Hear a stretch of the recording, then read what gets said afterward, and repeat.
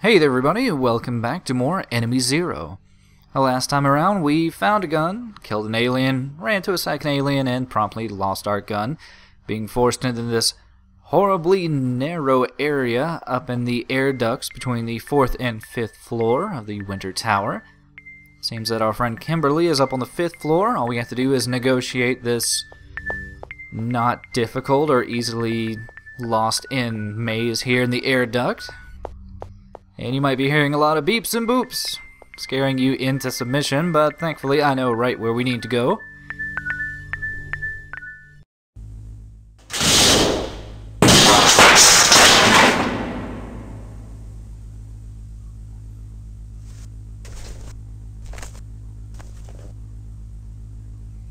Yeah, it's pretty easy to get turned around the air ducts. Yet again, there's not a whole lot in the way of landmarks to mark where you need to go or anything really to differentiate. You pretty much have to map all that out yourself, as yet again there's no map in game and there's no way to figure it out otherwise. But we found ourselves in somewhat of a nondescript office with some seemingly archaic computer technology that looks like a dot matrix printer over there.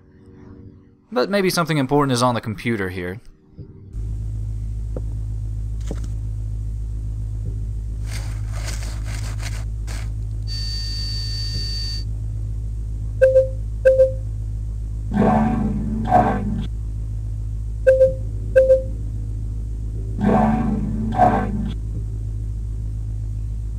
Nope, there's too much high security on this particular desktop computer, but that doesn't mean that there isn't something important waiting inside.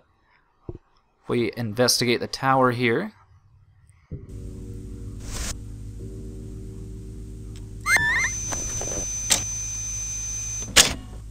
we do get what might be, I don't know, an SD card, some type of capture device. It's a bit hard to say, but I mean, we do have it.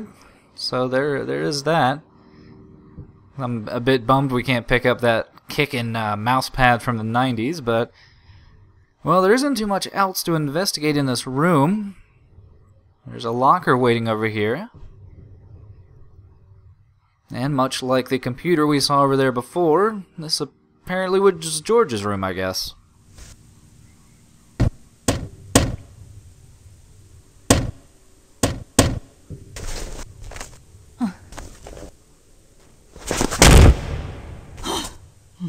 Laura really showing off the range of her emotions. Clearly, she's unhappy with George, or just mad at technology.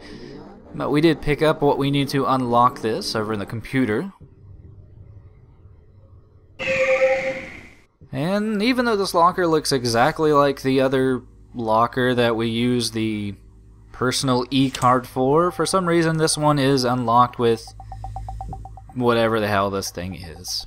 Like I said in the last video, rarely do the locks in the game ever use the exact same key card. I'm not really sure why, but more importantly, we do find a means to defend ourselves, which is good.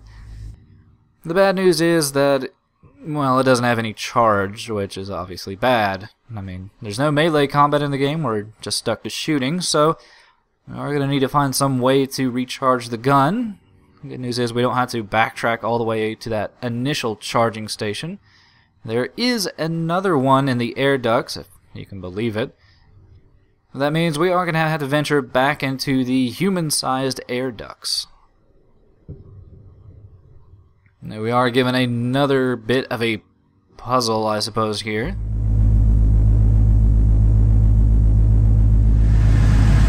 Even though it seems that more than likely Laura could just jump up into the air duct, she doesn't seem to want to be bothered by that. Instead, we have to use that card one more time.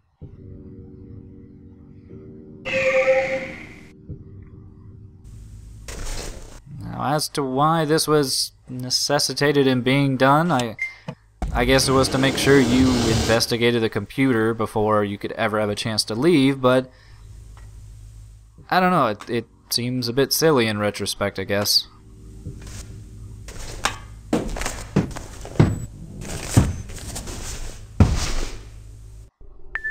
But already back in the air ducts, we are assaulted yet again by beeps and boops. And it might make you seem or think that there's a lot of enemies in the air ducts here, but there's actually only 2. The problem is that the air ducts are so close together, what you're really hearing is enemies through the nearby walls. So yeah, the radar can be a bit hit and miss in its reliability, but we've already gotten to the other place we need to go.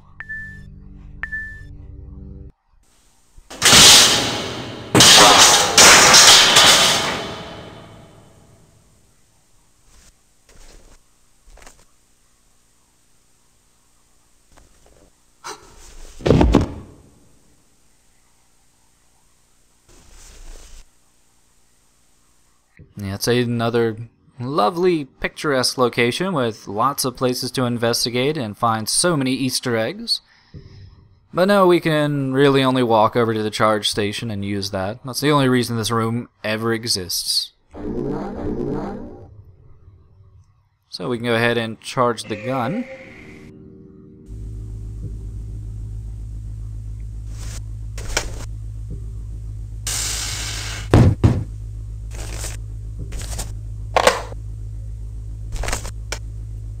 Oh, but it's not as simple as last time. Yeah, we are given a keyboard and it asks for our name. And you might be inclined to just type in Laura because she is a member of the crew. Or maybe you want to give the gun a name, but what you actually want to do is give the name of the person who the gun is owned by, and I guess the gun was owned by George, since we found it in George's locker in George's room, so all we have to do is enter his name to deal with this puzzle? I don't know, you never have to do this mechanic ever again in the future. It just seems pointless.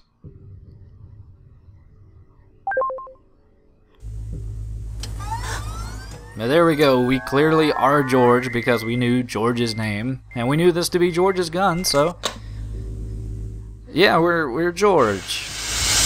Security of the future. Even though apparently his computer was smarter than the charging station. The good news is that obviously his computer is a lot more dangerous than the gun, so there you go. Yeah, before we head out there, I just wanted to save really quick, though we don't have to see all that nonsense again. And it's time to head out into the dangerous combat of the air ducts. And it is pretty dangerous all around. As I mentioned before, the air duct is kind of shoved together so much that you end up having to hear beeps and boops of things that might be on the other side of the wall or might be right in front of you. It's a bit hard to say. I mean, there are beeps and boops that signify, you know, something in front of you, something in behind you, or something to the left and right of you, but something could be right in front of you but through a wall, and you probably wouldn't really be able to tell with the system of the game. The good news is that, well, I know where at least one of the aliens are in the tunnels up here. The other one is a bit easier to run into. So I am trying to be a little bit cautious because, well, we are running unlimited saves right now.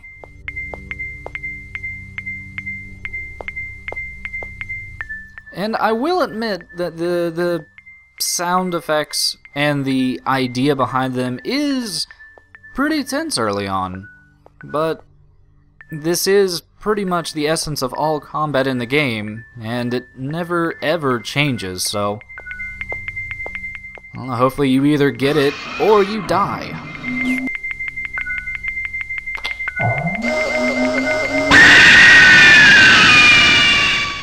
And yes, you really have to wait till you are point blank with the enemy before you are able to kill them, otherwise you're just wasting shots. And George's gun is apparently a bit more shittier than Mercus's gun, as it only holds 2 shots, as I think Mercus's gun ended up holding about 4 or 5. The good news is that there are only 2 enemies up here in the air duct, so if you are 100% accurate with the gun, you can kill both the enemies without having to go back and recharge. Also, the other enemy is a good indicator of where we need to head, because it's standing in front of the pathway out of the air ducts. So we can use the beeping and booping as some measure of where we might have to go.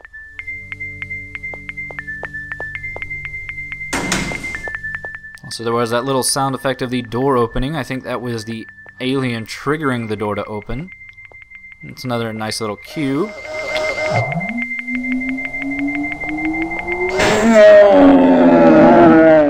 Yeah, I can honestly say that is pretty stressful and tense, and I think most games fail to do that nowadays, but it's only stressful and tense the first couple of times. But yeah, this is where we need to leave the air ducts, but there's some kind of barricade in the way. And there's really no interacting with items. We can't access our inventory while in this free range mode. So what you would normally have to do is use the gun to blow away this barricade, but like I said, George's gun only has 2 charges, so you'll have enough charges to kill the enemies, but once you reach the barricade there, you have to backtrack all the way to that charge station, which hopefully, as long as you've been mapping this out by hand or keeping a good mental image of the many obvious telltale signs of where to go in this air duct, or maybe you've been mentally saying left, right, right, left, or however you've been making your way around the air ducts. Either way, I don't think it would have hurt the game to have something of an auto map system, but I don't know. We found our way back to the charging station.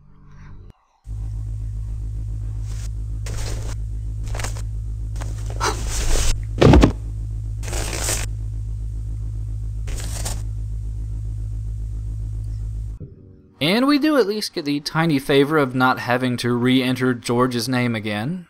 I guess it's a one-time security system. Though that doesn't really mean that we have to, or we can skip the 20-second long cutscene of watching her do the exact same thing.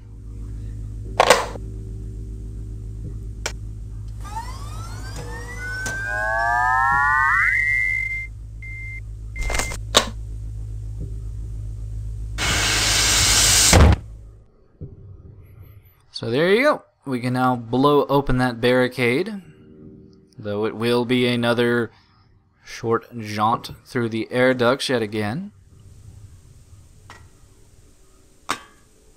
And I guess overall the environment does kind of work in a sense of, you know, setting in claustrophobia and tension that way. I mean, there's no real way to run around the enemies in these situations, but really, being as how the sound is your only way to gauge, you know, where the enemies are and everything, you can be completely thrown off and end up running around in circles after circles because you think there's an enemy in front of you when in reality there's not one at all. You're just hearing something through a wall, or oh no, there actually is an enemy in front of you and now you're dead. So you get to redo this entire section over again because I didn't state it before, but whenever you're in these first-person action sections here, you cannot access your saving equipment at all.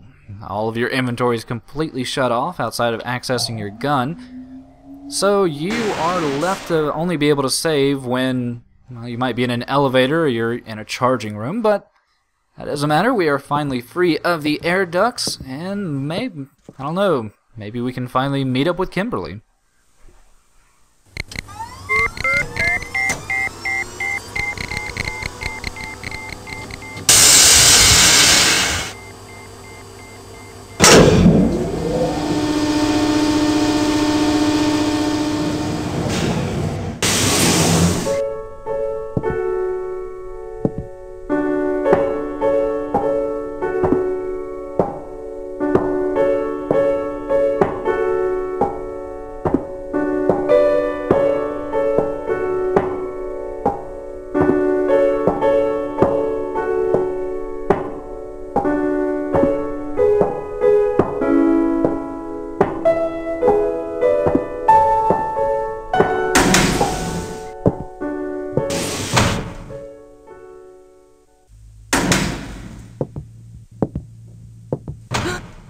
Laura. Oh, I'm so glad you're okay. So, your memory isn't too clear either, is it?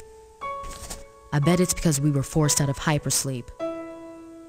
Girl, I was expecting to wake up and see the clear blue sky of Earth. Hey, you saw it too, right? Well, I guess you really wouldn't say saw. Maybe feel is more like it. I'm telling you, something is moving around this ship. Something is happening. I wonder what's gonna happen to us.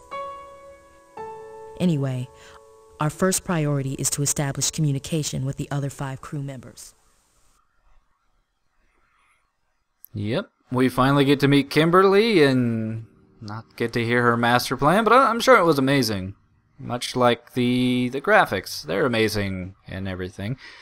But yeah, for those that played D2, Kimberly is the exact same digital actress as was shown in that game, and she has pretty much the range of emotions and characters as she did there. But, you know, she's a different character in this game. She has her own intricate personality with her love of hip-hop music, I guess.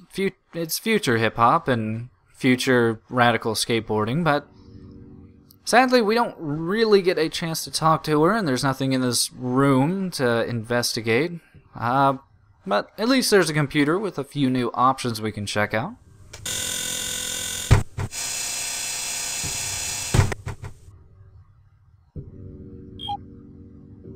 No, there's nothing. I don't think there's anything new in the information section, but there is something new waiting for us in the database.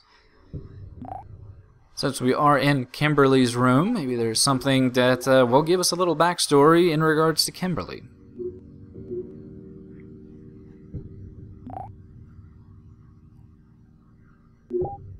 There is this lovely single picture here. And you are supposed to win for a lot from this. It's a bit hard to tell, but that caveman next to Kimberly is Parker, who we know is very dead. We learned that in multiple cutscenes. But we also see someone back there cuddling up with Laura. So you're supposed to infer a lot of emotion and backstory from this. But needless to say, you know, these 2 ladies had their bows, and we already know one of the bows is dead.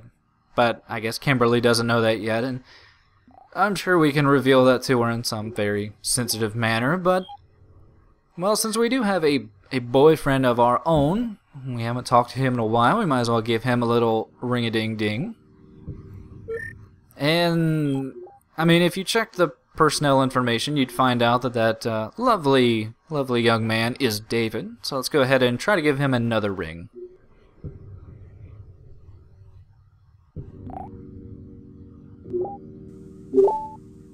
Laura, you're not harmed.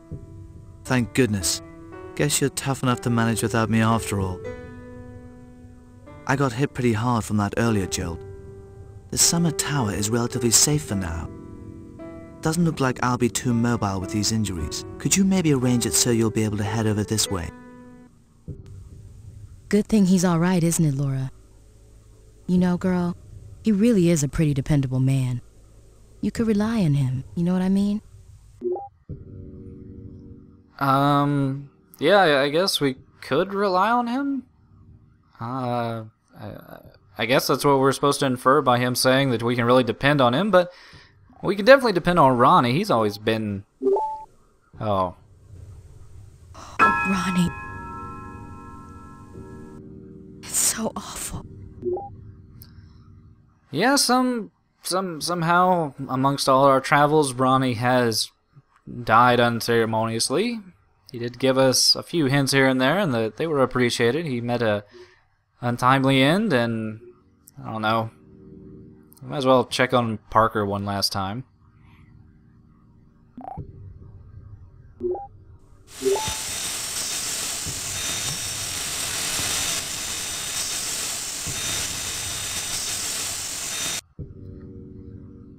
Yeah, there's nothing different there, but the problem is that I thought that was supposed to be the trigger for the next event to pop up, and Well, I don't know. If this was your first time playing, you might be confused as well. I mean, normally something is supposed to happen here whenever you look at Parker's horribly dismembered corpse there. Especially considering that, I mean, clearly Kimberly was snooping over our shoulder before during our conversation with David talking about how we got a good man and everything. But yeah, she is, I don't know, she's decided to go back to a catatonic state back in her seat there, so... Yeah, we can't just leave either. So we have to figure out what will trigger the next event, I guess. Clearly has to be something to do with the video phone here, as that's the only thing we can really interact with.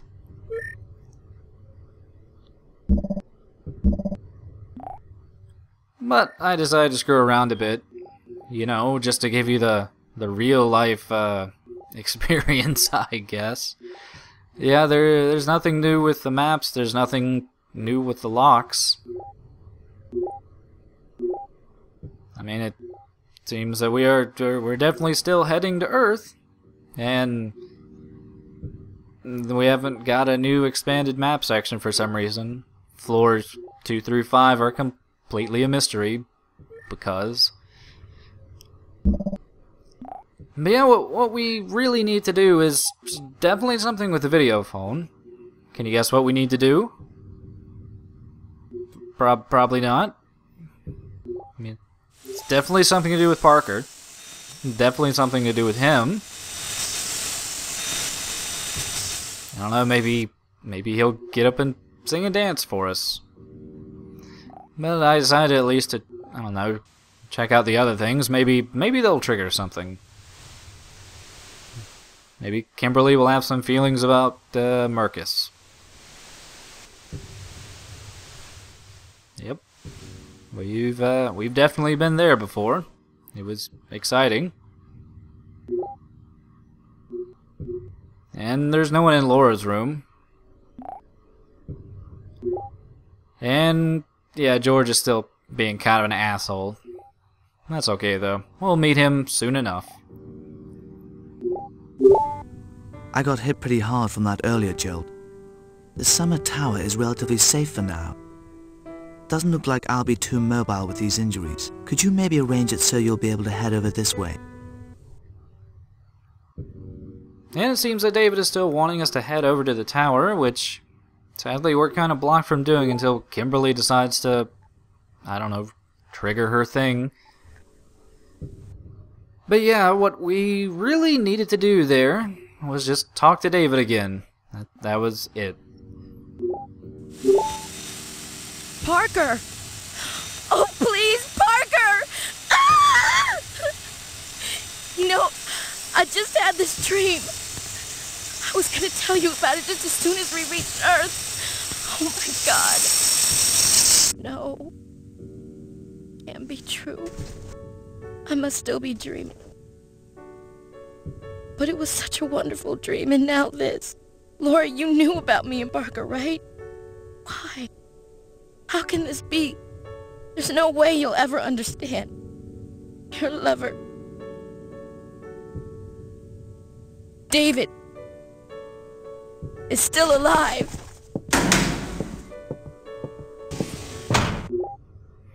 So yeah, that was kind of a bitchy reaction, but well, we need to talk to David one more time to get things going. Hey. Oh, so you do remember me. I thought you were going to be so cold as to pretend to have forgotten about me again. You know that even back on Earth, you hardly ever called me. If it hadn't been for this situation, there probably wouldn't have been any hope of you and I getting together. Maybe for us. This was a fortunate accident. Laura, as long as you reach out for me, I want to be there to support you. I really want to see you. I'm waiting.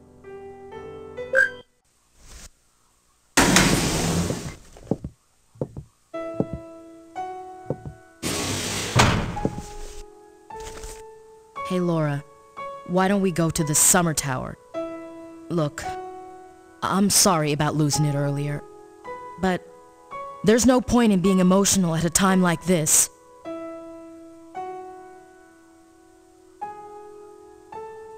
I'm sure Parker would be upset if I gave up now. If we go to the summer tower and hook up with David and George, we might be able to pull something off. But, Laura, in order to get there, there's something you must do for me. And that thing we must do is insert disc 2. That's right, this game was up to 3 different discs of just pure entertainment and technology, and Jesus Christ, I don't even know what the fuck's going on. Why are we with David? I mean, first he's telling us we can do fine on our own, but we should depend on him, and then Kimberly was just being a jerk. I don't even know what's going on. There's not enough story here. We can get to the summer tower from the emergency bridge. There's a nuclear reactor there, so we can't go shooting off the wrong weapons. Laura, when it comes to taking on the enemy in combat, I know what to do. Tell me, do you know what the most crucial thing is?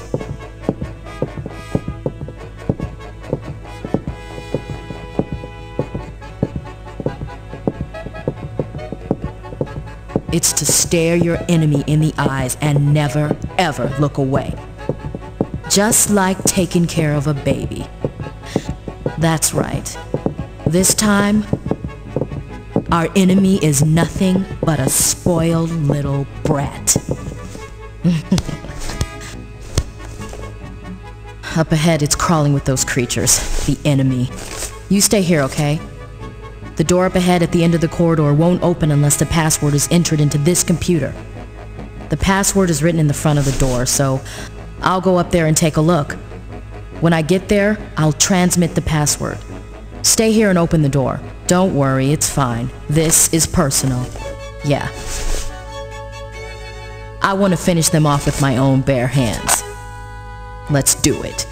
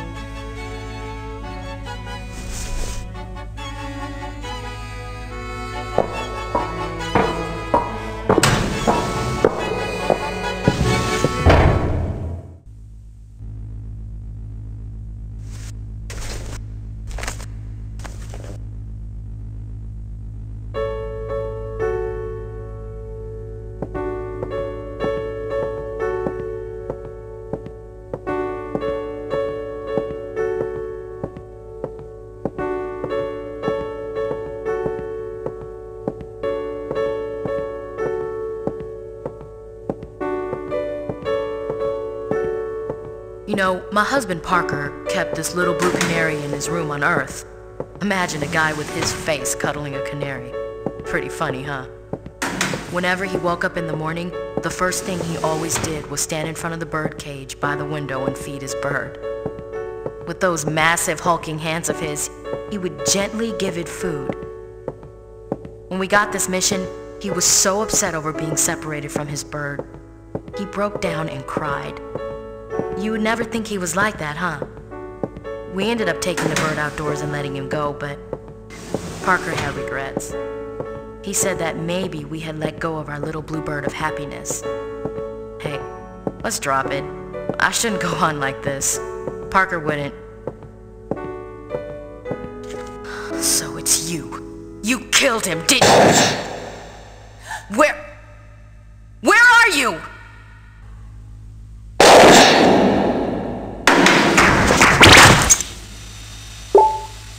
No, Kimberly! Oh no! I have a deep emotional connection with you. Because we both have boyfriends, I guess. But yeah, so Kimberly is in danger. She decided to go off on her own because she has combat training against children, and she was gonna stare into the eye of the invisible creatures. I don't know. God damn, the writing is so bad, and the plot is non-existent, and the emotional ties to these characters are non-existent, but we have to feel something for them. But I will say there was an interesting touch in that, well, if you did pay attention to the direction that Kimberly was going during that cutscene, you have a pretty clear line where you need to go, otherwise you will definitely get lost and have to fight a few enemies with your possibly empty gun. We now find ourselves where, I guess, Kimberly met her grisly fate.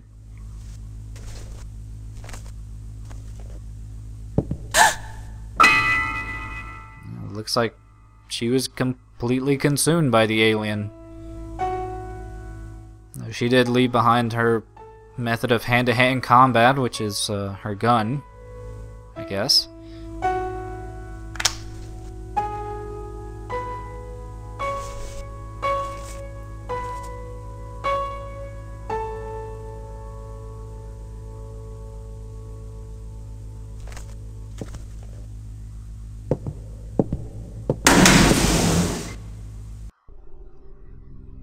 But I don't know. I don't even know how to explain that characterization. We had no emotional connection to anyone in this game so far, and I don't know, the twinkling piano music didn't really make me feel any closer to Kimberly whatsoever. Though it is a bit humorous to realize that in D2, both her and Parker, or the digital actor that was Parker, were kind of in love in that game as well, and both of them met a pretty grisly fate there as well. But no, that's neither here nor there. We're making progress, and that's all that matters. We're actually about halfway through the game now. We're into the, I think, Fall Tower, where our boyfriend is, and that's where we're going to be continuing next time on Enemy Zero.